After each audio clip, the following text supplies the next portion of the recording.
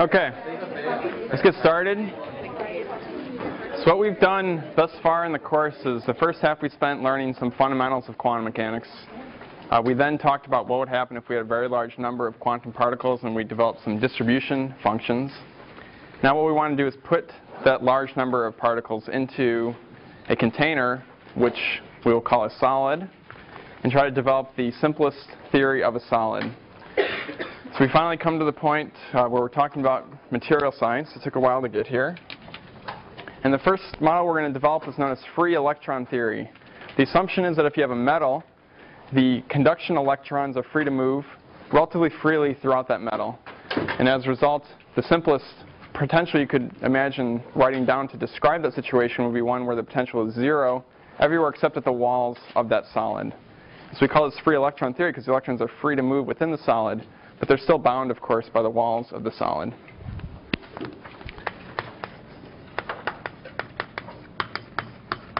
So this will represent the simplest possible theory we could develop for a solid, known as free electron theory. And in this theory, we assume that the electrons in a solid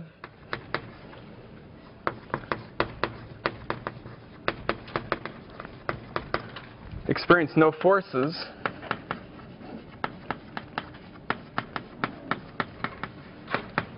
except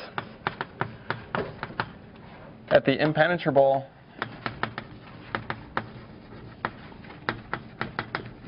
walls of the solid. And as a result, the potential, which is of course a three-dimensional potential, will be equal to zero if we assume the solid is existing in the x-coordinate between 0 and L sub x, between 0 and L sub y in the y-coordinate, and between 0 and L sub z in the z-coordinate. So that's where the solid is located in space. There's no potential there, and infinity otherwise. This is obviously an oversimplification of a solid, because in addition to the electrons, there are also the nuclei. Okay, so we're going to have to add the nuclei later. In reality, there's not going to be zero potential, but at least a periodic potential from the atoms in the crystal. So we're going to have to add periodicity later. And then finally, of course, there are defects present in solids, and those defects will lead to further chances for the electrons to interact with the solid or the nuclei themselves. In addition, the electrons could interact with one another. And what we're going to do is move through the remainder of the course adding more and more complexity. And if you take 451, we'll add even more complexity to develop a more and more accurate model of a solid. But we begin simply by assuming this is the case. The good news about this potential is that we've already solved it. This is a particle in a box. And the allowed energies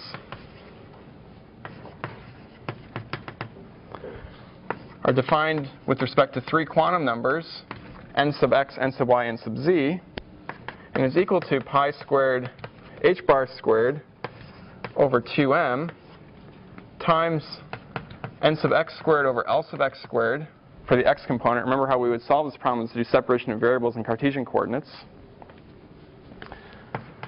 plus n sub y squared over L sub y squared, which would come out of the y coordinate, plus n sub z squared over L sub z squared, which would come from the z coordinate. What we're going to do to try to equate this back to the theory of free particles, remember that was the first potential we solved with the Schrodinger equation, we're going to let this be equal to h bar squared k squared over 2m. The reason why we're doing this is that the electrons in the solid, except at the boundaries, feel no potential, and so they're effectively free. And we're going to find that the free particle solution is going to be applicable to electrons in solids with some constraints. But in an attempt to try to correlate the real energies with the free particle solution, we're going to define it, or we're going to introduce this parameter k.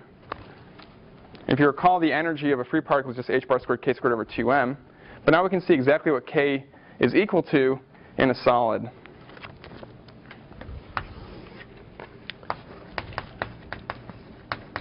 So we're introducing k, where k is the magnitude of the wave vector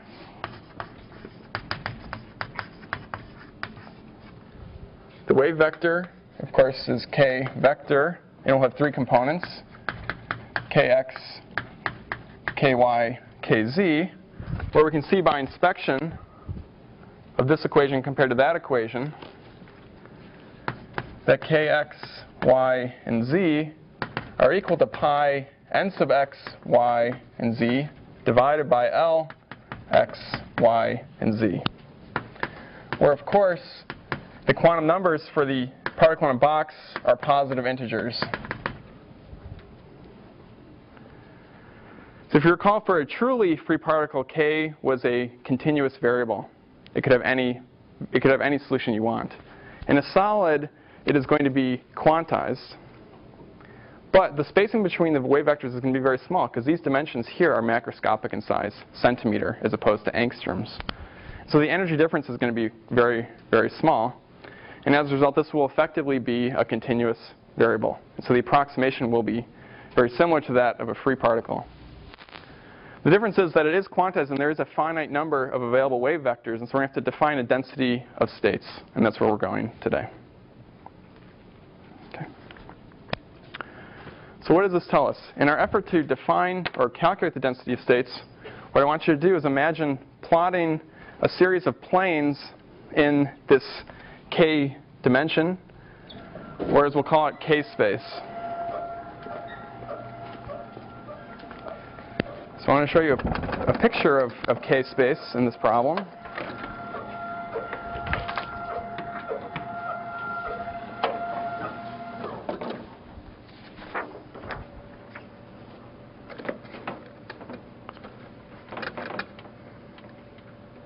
Okay.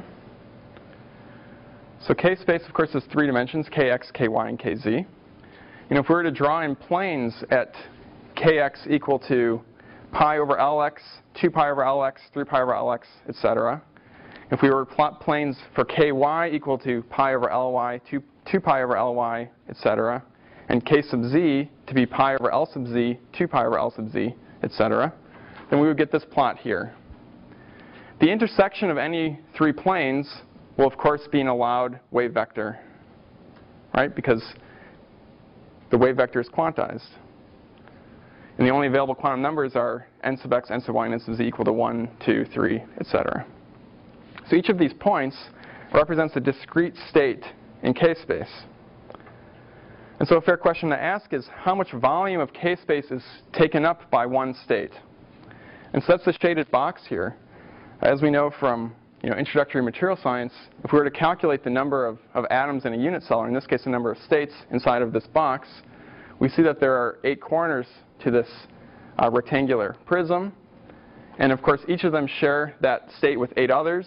And as a result, we're going to have 1/8 times 8, or 1 state, in that box.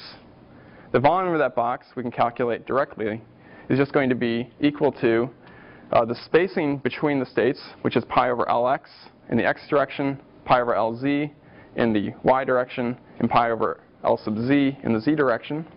And so the volume of this will just be pi cubed divided by lx, ly, lz. So we can write down from this diagram directly what the volume per state is in k space. Is everybody comfortable with this picture here? This is a picture you want to keep in your mind, because we're going to utilize this to derive the so-called density of states. Again, for material scientists, this is usually no problem, because in courses as early as 201, you learn how to do the state counting.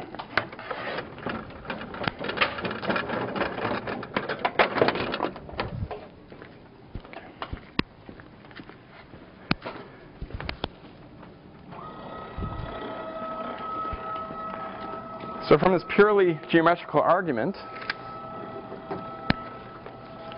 we can see that each state represents, or I should say each state occupies,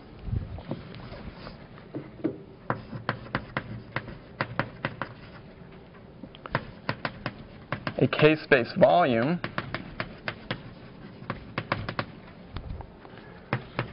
which is pi cubed over Lx, Ly, Lz. Of course, Lx times Ly times Lz is just the real space volume of the solid. And as a result, the standard to write this as pi cubed over V, where V is the real space volume.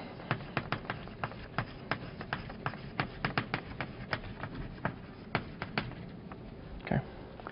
A common problem in free electron theory is to reanalyze the problem in some reduced dimensionality system, like a 2D system, which would represent a thin film, or a 1D system, which would represent a nanowire, for example.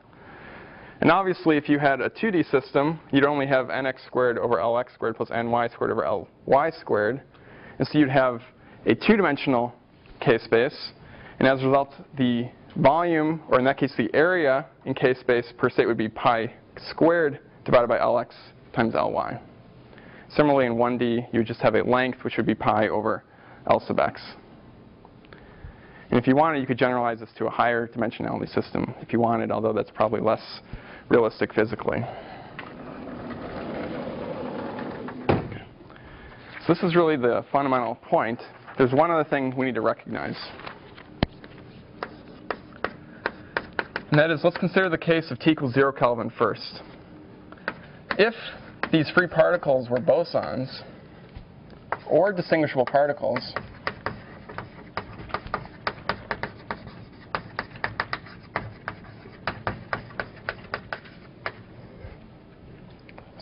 so at T equals 0, bosons or distinguishable particles would settle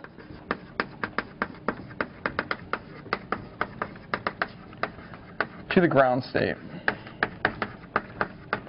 which of course is where nx, ny, and nz are equal to 1.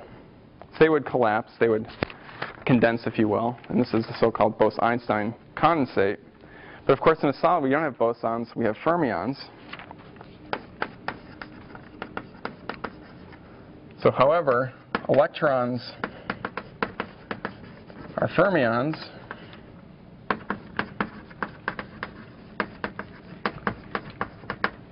that obey the Pauli exclusion principle.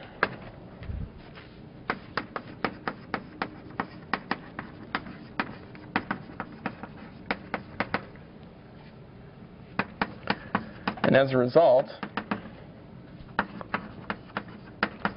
only 2 electrons, and there's 2 of course because the Schrodinger equation does not include spin, and we now know that there's 2 possible values of spin for a fermion. So only 2 electrons can occupy each state. And as a result, if we were to pour electrons into a solid, they would of course occupy the lowest state, which would be psi 1,1 first, and you'd be able to put 2 into that state. But then you'd begin to fill up larger values of nx, ny, and nz, and as a result, larger values of kx, ky, and kz. Of course, they're going to want to occupy the lowest energies first, and as a result, they're going to fill up to a value which minimizes the magnitude of k. So if you imagine in k space some radial vector k, anything under that vector k is going to be filled up before you go above that vector k. So you're going to fill up k space in a spherical manner. And as a result, what we're going to define is some wave vector, which we'll call k sub f, which we know as the Fermi wave vector, which will represent the boundary between the occupied and the unoccupied states at T equals 0 Kelvin. What we'll then do is turn on temperature, and obviously we'll have the possibility of promoting states thermally to values greater